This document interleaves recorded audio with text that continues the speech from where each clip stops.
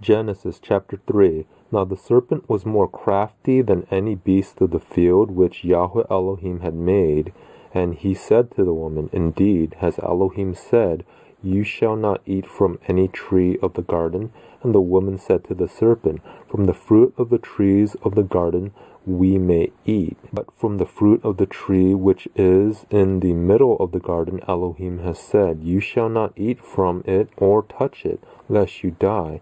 And the serpent said to the woman, You surely shall not die, for Elohim knows that in the day you eat from it, your eyes will be opened, and you will be like Elohim, knowing good and evil. When the woman saw that the tree was good for food, and that it was a delight to the eyes, and that the tree was desirable to make one wise, she took from its fruit and ate, and she gave also to her husband with her, and he ate.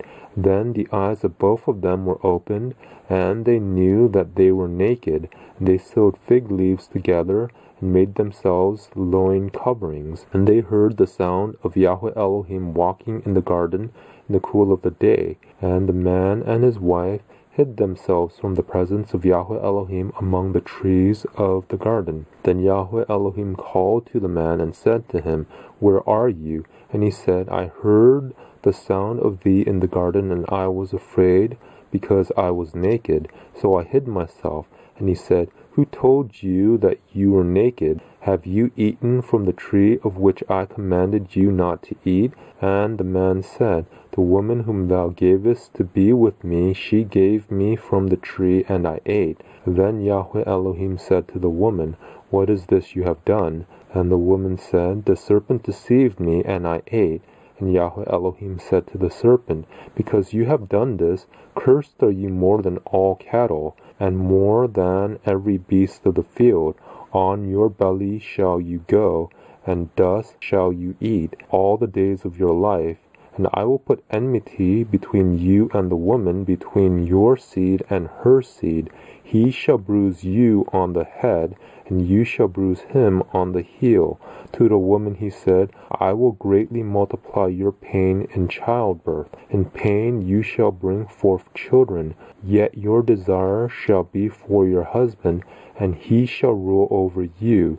Then to Adam he said, Because you have listened to the voice of your wife, and have eaten from the tree about which I commanded you, saying, You shall not eat from it. Cursed is the ground because of you. In toil you shall eat of it all the days of your life. Both thorns and thistles it shall grow for you, and you shall eat the plants of the field. By the sweat of your face you shall eat bread, till you return to the ground, because from it you were taken.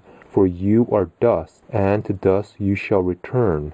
Now the man called his wife's name Eve, because she was the mother of all the living. And Yahweh Elohim made garments of skin for Adam and his wife, and clothed them. Then Yahweh Elohim said, Behold, the man has become like one of us, knowing good and evil. And now lest he stretch out his hand and take also from the tree of life and eat and live forever. Therefore Yahweh Elohim sent him out from the Garden of Eden to cultivate the ground from which he was taken. So he drove the man out, and at the east of the Garden of Eden he stationed the cherubim and the flaming sword which turned every direction to guard the way to the tree of life.